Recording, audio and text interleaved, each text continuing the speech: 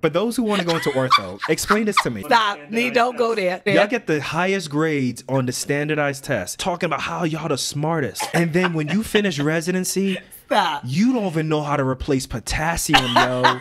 That was your experience with one ortho. No, it's not. What are you talking about? I dare someone who is ortho residency right now, or someone who's an orthopedic surgeon, to contact me right now and say they know how to replace a potassium. That you have replaced potassium. Comedy style, everyone. I'm just joking, y'all. So the higher your grade, the less likely you are to save a life in an emergency. I think that's true.